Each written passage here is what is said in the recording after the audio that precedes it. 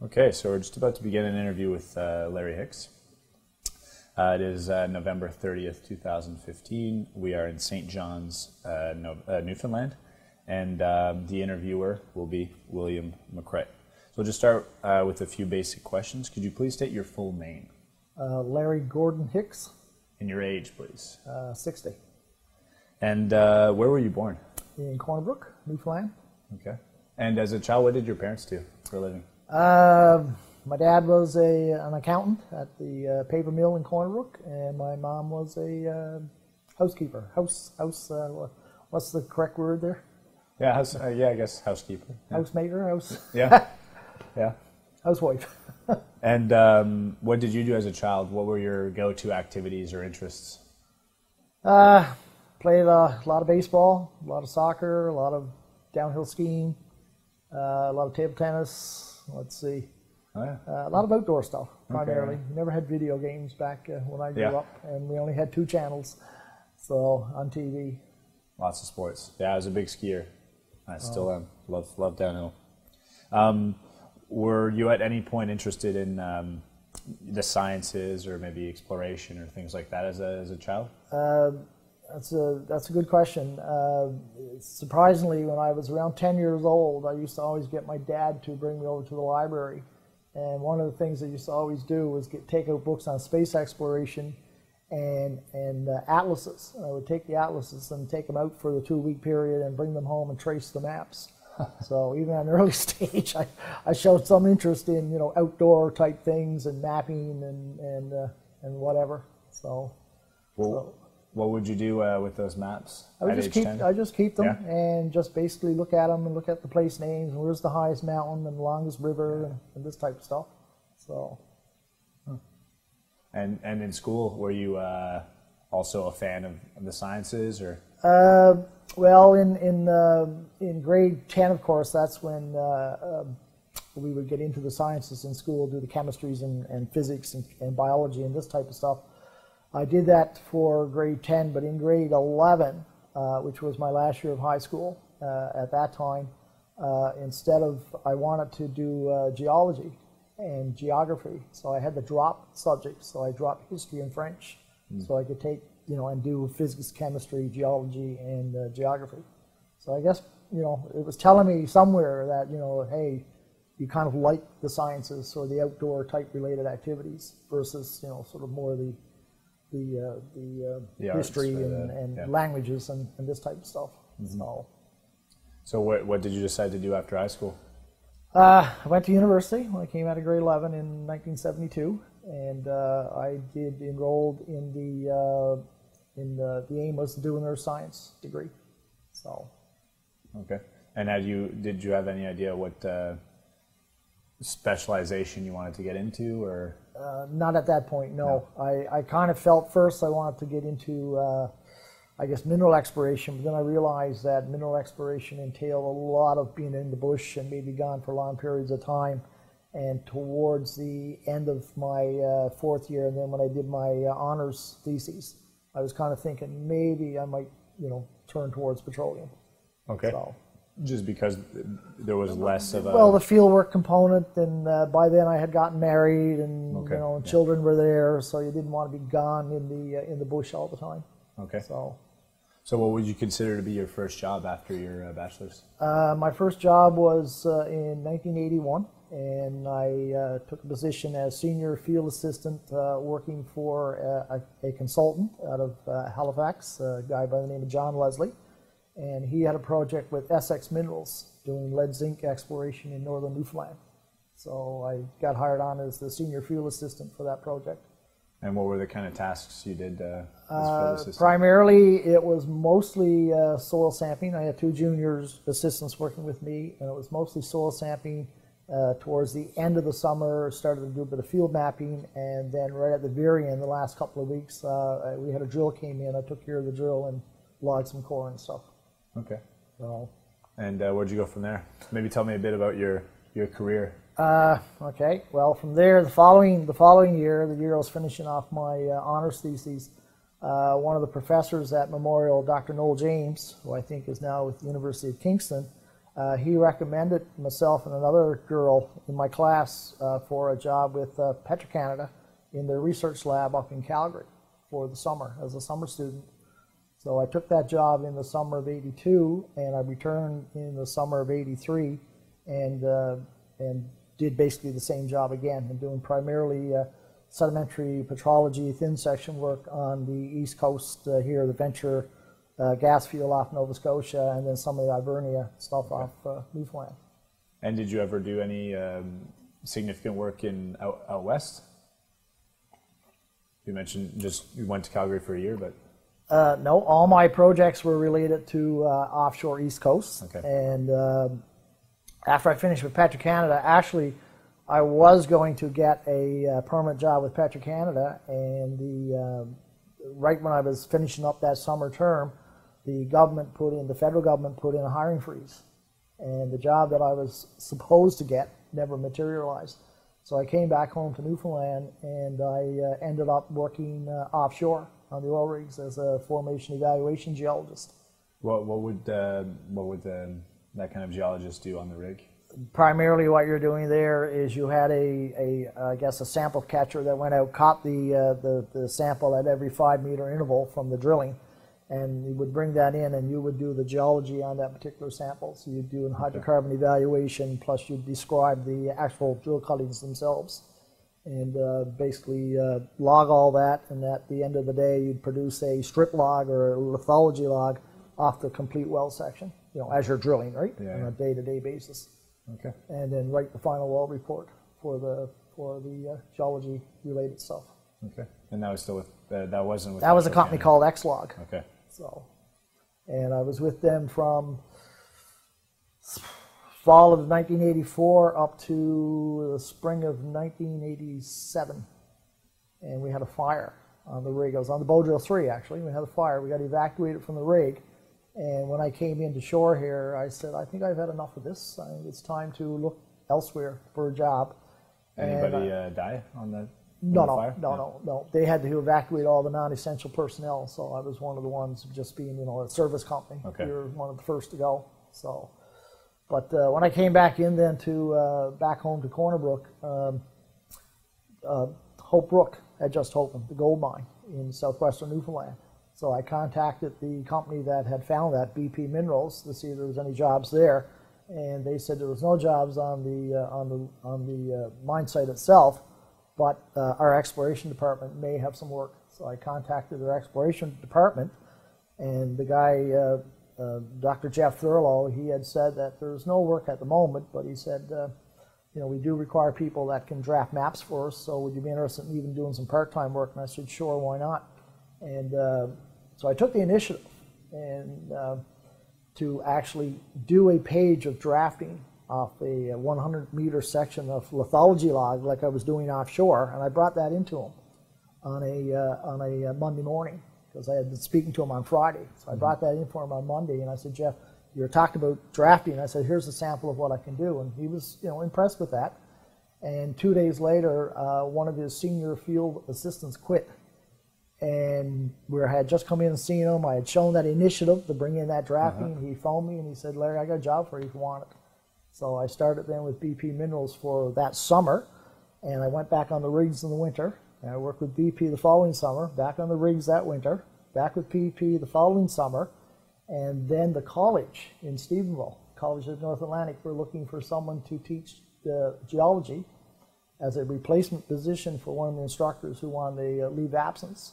And anyway, I got the job doing that, and that turned into then 11 years at the college, from teaching geology with the mineral technology program, which was a 2-year program, and teaching then 2 years all the high school science curriculum with the adult basic education program.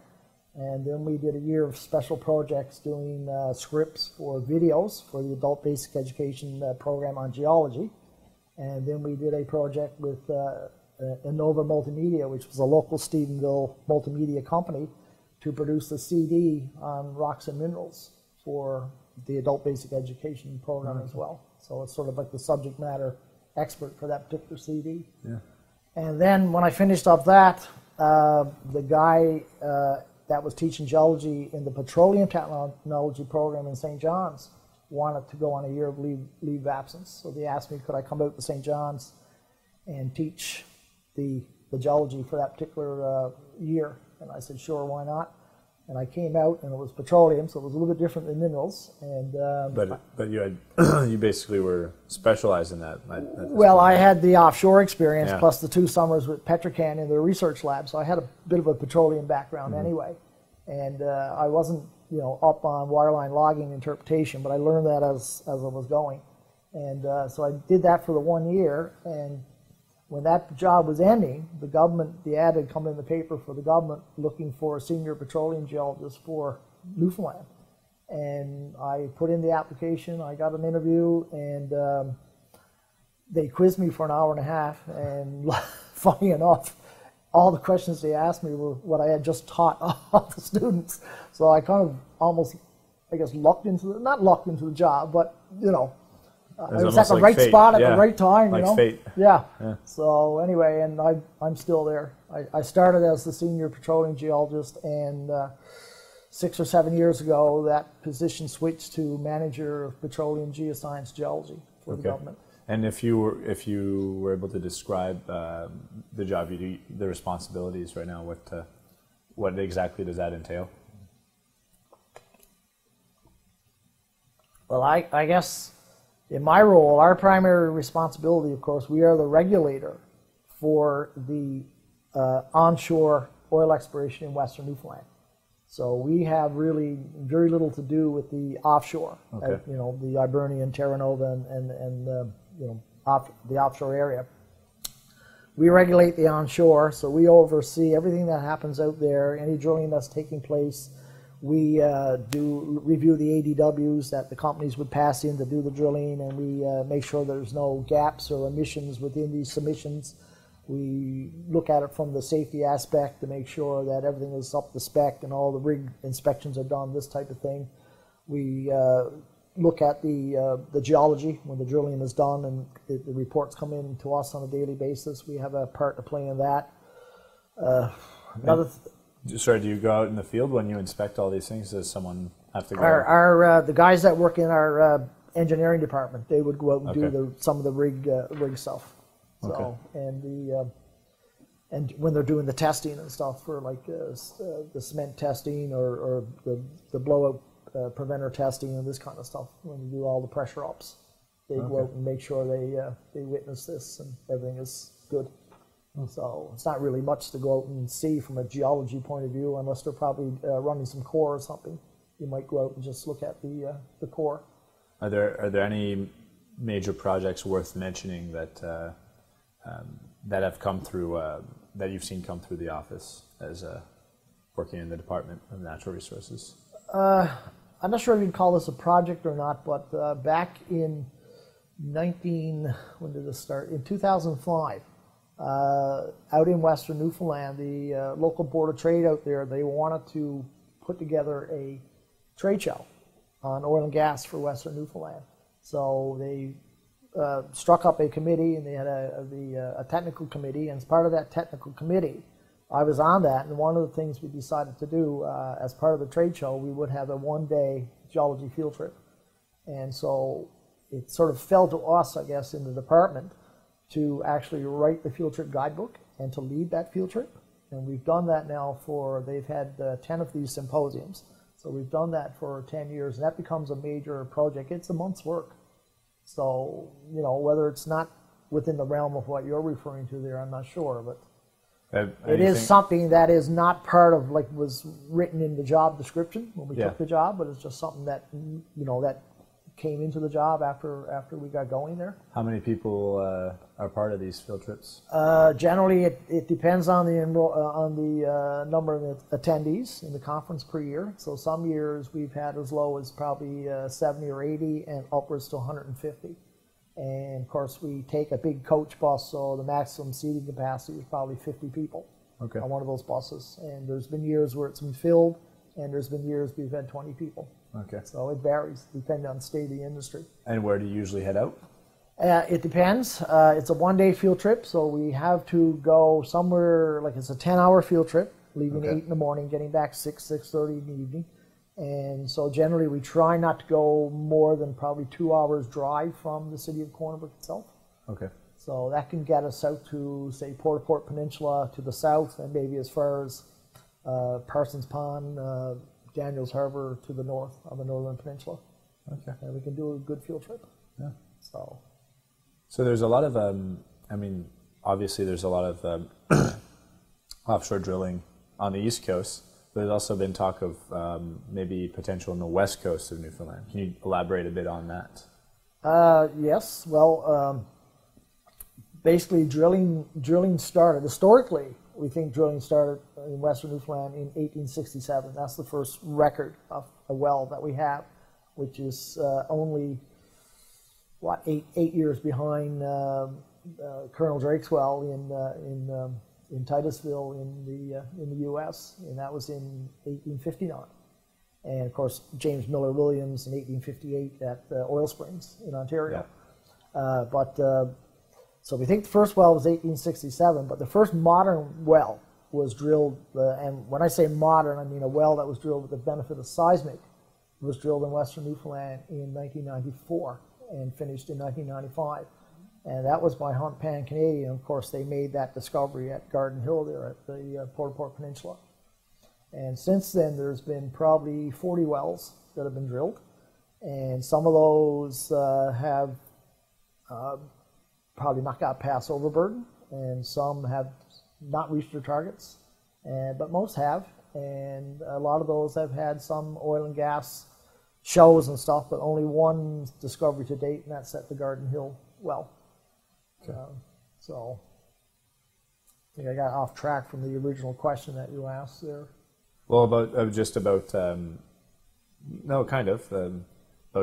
West Coast drilling, or Newfoundland West Coast drilling, and if that is, because there's a big success in the East, and we all know that, and there has been for decades and decades now. But is that something that you foresee for the near future, perhaps? Because you do say there is evidence of oil there, petroleum. Yes, there's numerous oil seeps in western Newfoundland. There's 3 sedimentary basins there: the Anacostia, the Bay St. George, and Deer Lake basins. And one is Cambrian Ordovician in age, the Anacostia, and the other 2 are Carboniferous in age. 3 of them have bona fide petroleum systems. We know, there's seeps and shows throughout all those basins. Since 1994, as I said earlier, there's been probably around 40 wells, and that's probably in the range of 20 odd that are actually exploratory wells, and then there's a number of strat test holes and this type of stuff. But there have been good shows in some of those wells, and at the present moment, we've had, I guess, a lot of the major players pull out of western Newfoundland, and we had a company called Black Spruce Exploration that came in probably 3 years ago now, and they either made option agreements or they outright brought out the leases of the companies that were operating in western Newfoundland. So this company, Black Spruce Exploration, has most of the permits that currently exist except for in the Bay St. George Basin, and those permits are held by InvestCan Canada Limited. Okay. And Black Spruce is hoping to drill a well within the next, this is late November, so hopefully to spud a well within the next few weeks, actually. Really? So. And do you have any idea why many of the major companies backed off from that area?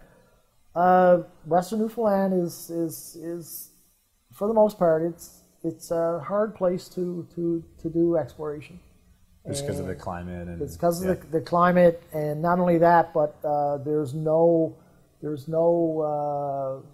equipment base here in Newfoundland really for onshore type drilling. So all the equipment for the most part has to come from Alberta, and it's very expensive to get it here. So either Alberta or the eastern U.S. Okay. So even just bringing rigs, usually it's a one-off. They come in on trucks and they leave the province again.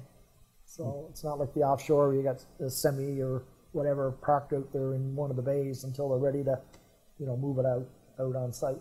Yeah. So. And getting back to your days as teaching, what Just curious, were there any standout classes or subjects that you taught that you really enjoyed or thought, made a big impact? Subjects that I enjoyed them all because they're all primarily geology related. I really enjoyed, I guess, most, the ones I liked the most were the field related ones, the geochemical exploration methods, geophysical exploration methods, because we would get out and what we would do, myself and the other instructor who taught a mining related course, we put our labs, our 3-hour labs, such that he had them, the students in the morning, I had them in the afternoon, or vice versa. And what we would do then was be able to run a full day field trip with the students and take them out. And this was great from September, say, till the mid-October. We could get them out, for a full day. And then when the snow fell, then the mining guy would take them for the full day and do a mining-related labs with them. So it was great for the, I like that. You could get them out and actually do something. Yeah. You could drive for an hour and still work for 4 to 5 hours and then come back. Whereas if you have a 3-hour lab slot, you can't really do much. Mm-hmm. So. And that's often quite, those kinds of activities is really what gets the students to love a subject quite often. That's what they'll remember. I remember the head of the department, my first year that I came there, he was looking at the window one day from his office, and the bus was parked out in front of the building, and I was on my way out to get aboard the bus, and he called me and he said, "Larry," he said, "I don't know what you're doing with those students," he said, "but I have never, in all my years here, seen the bus parked in front of the building, and students ready to go on a field trip, and they're sitting in the bus 15 minutes before they're ready to go." I said, "They must be doing something they like out there." And I said, "Yeah, we're having a good time. They enjoy it, right?" Yeah. So, and I guess if you go at it from the approach that you get them excited about it, and they will enjoy it and they'll want to go do it. Yeah. So. And have you had a lot of students go into those fields? We've had from the mineral tech program, which was a 2-year program. There's been at least 2 or 3 of those students that went on and did finish the geology degrees at MUN, and then went on and did master's degrees as well. So I was quite pleased with that. Yeah. To see Does it that. make you proud? A bit, yeah. Yeah. So, yeah. Right on. Working with students, younger generations as well, but also, I mean, from having worked in very different fields of work, you might have an interesting take on this question. But do you believe there's a disconnect between the general public and the natural resource industry in Canada? And if so, why? Well, I guess to start off, I think, yes, there is a disconnect. And the reasons why, I guess they're very varied, but I think a lot of it goes back to the educational component. And most of the general public just don't realize, they just don't have enough basis in geology and earth science and this kind of thing to really understand the connection between rocks, which are for most people pretty boring, and your digital camera here, or your cell phone, or your makeup that you put on your face. And if you can make that connection and make people realize that, hey, if it wasn't for petroleum, or if it wasn't for mineral exploration, you would not have any of this. And you might be able to then get them more or less to get away from this not in my backyard mindset, because that's basically what it is. I've listened to the fracking debate in Western Newfoundland, and for the most part, I mean, I have to remain neutral. I'm the regulator for the government. I can't say I'm for fracking or against fracking. I have to be totally neutral. But you go, or you listen to comes out of the meetings and the questions and this kind of stuff, and it's quite obvious that there's a lot of fear out there, which I can see why there would be. You're talking about an unknown, and people still don't know, the end result of fracking. So you can say, yeah, it's not dangerous, but we don't know what it's going to be like 20 years from now or 30 years from now, and maybe these frac fluids start returning or whatever, or working their way through faults and fractures. We really don't know. And but most of the people that go to these meetings, and they just outright no fracking, and we don't want oil exploration, but they, in the meantime, they're on their cell phones and everything else, and they just don't. I guess, appreciate, that, hey, if it wasn't for minerals or oil, I would not have this cell phone. And so to me, the argument just boils down to they just don't want it in their backyard, because if not, they're being awful hypocritical. And, just to say that we're against mining or against petroleum or petroleum exploration. So I don't know. So do you think? It's a good question. Yeah, it's a good question, Yeah, I often ask that one, and yeah, I get different answers. Do you think it's so? Do you think it's something that should be pressed more early on in schools, or do you think it's also the industry who doesn't necessarily do a good enough job to convey it to the public? Yes, and with a caveat. Yeah. I think there certainly needs to be a much larger educational component built into the complete system. I do know, just want to pull one out from my past here, back when we were teaching the mineral technology program, we done a little program, two things really. We did a little program where we brought in high school students from all over the province, and we gave them a 5-day geology field camp in Stephenville.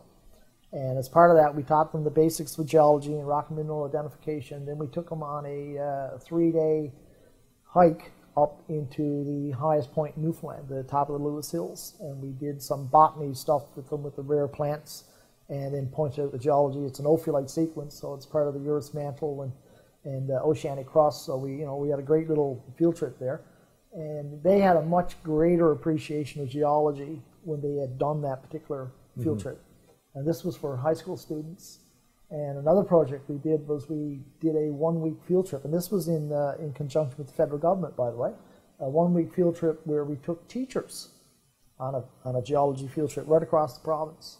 And so then they could take that information and bring it back to their students and bring that to their classrooms. And that seemed to work out quite well as well for the 12 teachers that actually did that particular program. And it's something that I think the federal government should maybe invest in a little bit more.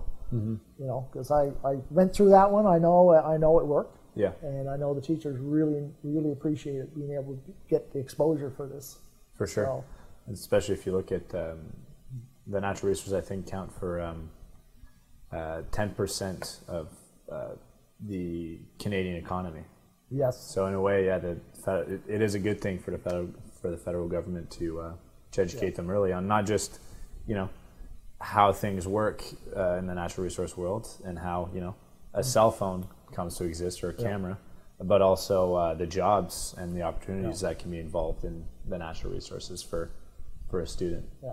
You catch a child at an age of anywhere from 6 to probably 11 years of age, and you introduce them to rocks and minerals and really get them, interested, they'll retain that for the rest of their lives, and they'll sort of always have that little appreciation and understanding of mining and minerals and petroleum.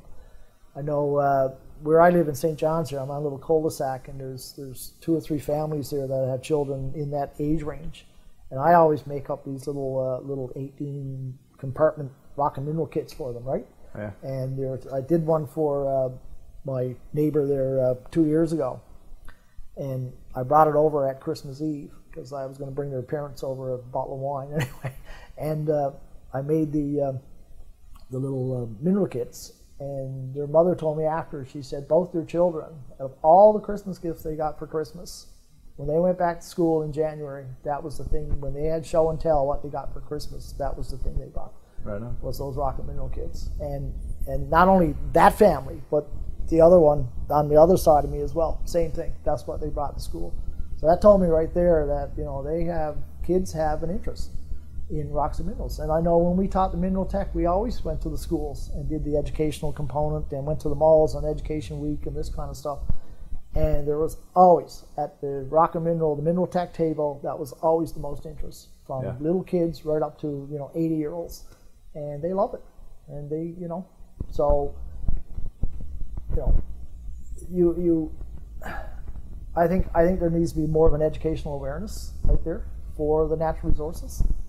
And I think, it will pay big dividends down the road. So. Thanks.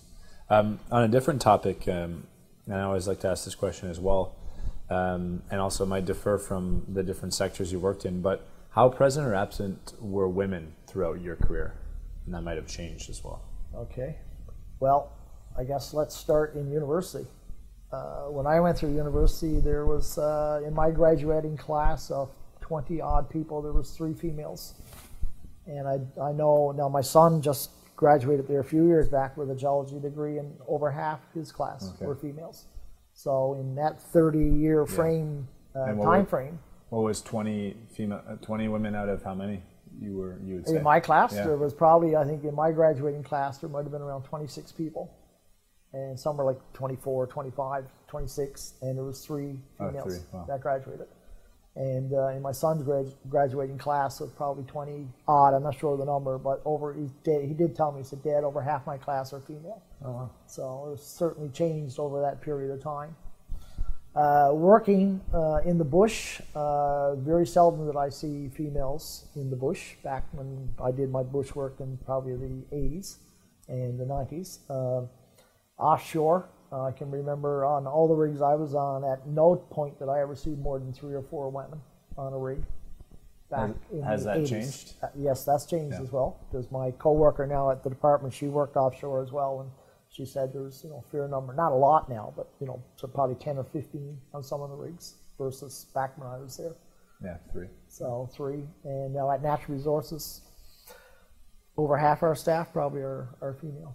So it's certainly changed. Yeah. So it's good, actually. Yeah. So there's a lot of, what these women in resources programs and this kind of thing that are really changing mindsets out there. Yeah, so for sure. They're good things. There's you see different kind of branches too of natural resource, I guess, interests that women are pushing, especially like the environmental sciences and sustainability for mining, all this stuff, which is often pushed by women now, or even the biosciences too. Yes. Yeah. This may seem like a mouthful of a question, but no wrong answer. It's really an opinion question. But in your opinion, are there any people, events, inventions, disasters? I mean, we have a very famous one close to most Newfoundlanders, which was the Ocean Ranger, for example. But anything whatsoever that you deem must be mentioned when talking about the natural resource history of our country. So it could be anything. It could be a discovery, could be a disaster, like I said, it could be a person, it could be an invention. Something that resonates with you or you think changed the natural resources or a section of the natural resources. Well, from disasters, I guess the obvious one is the Ocean Ranger. It certainly changed a lot of what took place here in Newfoundland, especially from a safety point of view. There were very, not very few, but the safety climate was a lot different, pre Ocean Ranger than what it was after. And that's sort of the Ocean Ranger disaster set the stage for the current safety standards that we have today. So it was never good to say, no, I know I want watch myself. So the Ocean Ranger for sure. From a discovery point of view, obviously Hibernia was, the game changer for Newfoundland Labrador. And as we've gone forward in time now, we've had Terra Nova and White Rose and Ebron, the new discoveries now in the Flemish Pass, and then the new studies done by the Bicep Fran Lab and this group showing that like say just the Flemish Pass itself possibly could contain up to 12 billion barrels of recoverable oil and 130 or 113 TCF of natural gas in just 2% off our offshore, under 2% actually. So if that's any indication of maybe the endowment that's out there, I mean, I think Newfoundland Labrador has certainly a great future down the road. And so discoveries, Voisey's Bay would be another discovery there. That's probably going to be a game changer for Labrador. And likewise, prior to that, the iron discoveries in Western Labrador. Okay. You've had a lot of sort of smaller discoveries, places like Buckins but Brookings itself for a VMS type deposit is world class, and so you can't get around that one. So yeah. Thanks. We'll just finish off with a few questions here. This one we can split in half if you'd like, but what are you proudest of in life? And we can say in life and also professionally, career-wise. Well, in life, I have a absolutely darling for a wife. So start right there. Yeah. I have two beautiful children. I have a daughter that's a pharmacist, got her doctorate in pharmacy, and I have a son who just completed his master's in geology, and I have a little granddaughter. So and a son-in-law. So I can't forget him. So no, families for sure. Very, very proud of my family, and for work-related accomplishments, I guess probably the one that I'm probably the most proud of is back in 1991, the Newfoundland government asked us at the college, at the time I was teaching the geology mineral tech program, would be interested in putting together a 2-week prospectors training course for the province. So we spent, from January right up to May putting together that particular course in our spare time. And we ran the first course in May, and off that year, 1991. And I was lucky enough that myself and the other instructor that helped me, Len Muse, Len helped teach the course for the first 9 years. And then the mineral technology program, unfortunately, it died. And we got laid off from the college, and Len went on his way, and I went with out to St. John's doing the petroleum tech for a year, and then I went with government. But I was lucky enough that the prospectors course kept on going every year, and I kept getting asked would I come back and teach the course for 2 weeks. So I was lucky enough that I was able to teach that course for 24 years straight. So I really, I put together the course, and myself and Leonard, and I was able to teach it for the 24 years straight. That was sort of from a work-related thing. I think that's the thing I'm most proud of in my career. So, I don't know. Yeah, right on. And last question, if you were to speak, and I mean you have a lot of experience with that, with the younger folks, the students, so if you were to speak to someone much younger like a student, what would be the one piece of advice or life lesson you would want to give them regarding their futures, their careers? Honestly, I gave some advice to someone the other day, actually. I'm trying to remember what that was. I think it was if you have the chance to go and show someone what you can do without being in your face type, showing them what you can do. Take advantage of any opportunity like that, and I'll revert back to the time when I did that sheet of drafting. So if you've got an opportunity, I know one of my students at Mineral Tech one time, the department were looking for a young fella to help in the core lab in Pasadena. So it was a bit physical, moving boxes of core and this kind of thing. But they needed a student for the summer, and so the guy at the department had phoned myself, the instructor in Mineral Tech, said, who do you recommend? So I gave him a number of names. And one of those students happened to be in St. John's for the spring break. And he went into the department and looked up the guy that was looking for the student. And he told him who he was. And he said, I'm interested in the job for the summer. I just thought I'd come in and, make contact and, meet you and put a name to the face to the name, yeah. This kind of thing. And anyway, he got the job. And the guy from the department told me after, he said, I looked at all the resumes. Some were really, really impressive. But he said, the guy that stood out, he said, was the guy that took the initiative to come in and see me and make that, face-to-face contact. Mm-hmm. He said, I really thought that was pretty cool. He said, I appreciated it. And he said, I gave him the job. So sometimes, just by doing these little things, it can help you, and it can help forward your career quite a bit. Because you never know, how people think. Oh, yeah. Right? How, so a week later it can give you a job. It could give you a job. Yeah. And that job, by me doing that with that's drafting, as far as I'm concerned, that job then it led me to the job with BP Minerals to do the mineral exploration, and that gave me the experience to get the job teaching the geology with the mineral technology program, because I never had any educational background courses. And of course, then that led me then indirectly to getting the petroleum job, because I was in the college system and teaching the petroleum when they were looking for the petroleum geologist. Yeah. So you never know, you know what? Yeah, for sure. Just you know, be a go-getter. yeah, just but don't be too pushy. Yeah. Don't be too pushy. For sure. Because that will turn people off as well, right? But if you sort of can strike that balance, and if you can put your name out there any way you can, go for it. Absolutely. Right? Even little things like I remember once again with the mineral tech, the students would come out for the CIM conference here in St. John's, and the university students would be here, and when they would have their little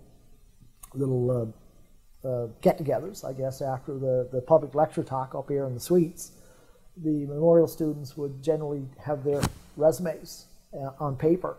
And I said to my students, I said, listen, I said, those resumes, people are talking, they'll lay those down on the table, and I said, that's where they're going to stay, and that's where they'll be tomorrow morning. I said, you're better off, I said, making up a business card. Put your name on it, student, mineral technology, Stephenville. I said, make a little resume on the back of the card. It doesn't have to be detailed.